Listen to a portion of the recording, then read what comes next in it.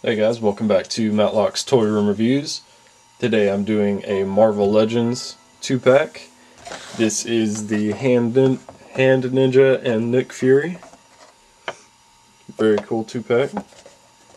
Picked up a couple of these guys. Got some nice artwork on each side. You got Nick Fury artwork here.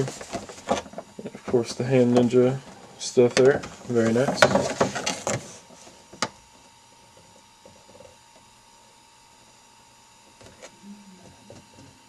Pretty cool. Got a nice little bio there on both of them, and then some stats for each character. It's very cool, and these are made by Hasbro, of course, in 2008 to 2009. So let's take a quick break and we'll get these guys out of the package.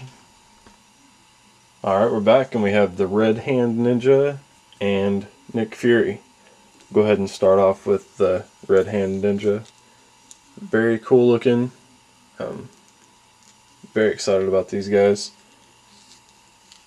It's got a nice rubber, soft rubber, I don't even know what you call that, but just over jacket, overcoat, whatever. And he comes with his 3 katanas and 1 set of nunchucks, which is actually pretty nice. Has the string in there, it's not just made of plastic or anything. Very nice. And of course has great articulation. Take his weapons out real quick. Of course you get head movement. You get a ball jointed shoulder and they rotate at the upper arm. You get a double jointed elbow, rotate at the wrist, and back and forward at the wrist. And he does have some waist movement, but it is a little hindered from his shirt there. And then he has a ball jointed leg, and then turns at the upper thigh, a double jointed knee, and rotates at the ankle, and then up and down. He does not have any foot bending at the toes or on his hands. So, but very cool figure. Really like him.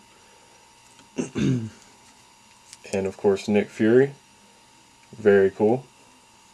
Some of his accessories, of course, he has his pistol, which can also be held in his little holster there. It's pretty cool. And it's this pretty cool little knife.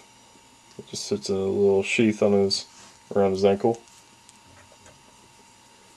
And he also comes with a pretty cool rifle, which is nice. They actually painted the magazine there.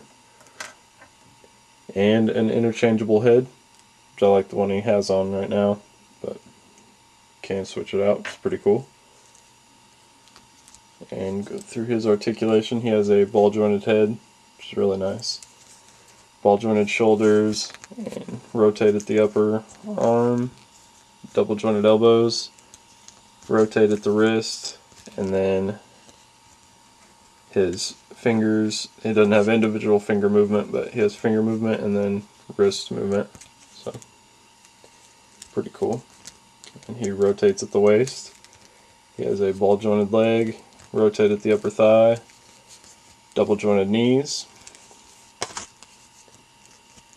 turn at about the calf, and up and down at the ankle, and then bend at the toes.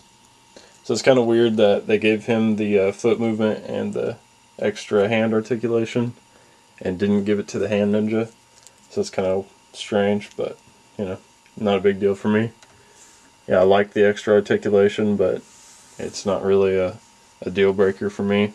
So very cool. So thanks for checking this out.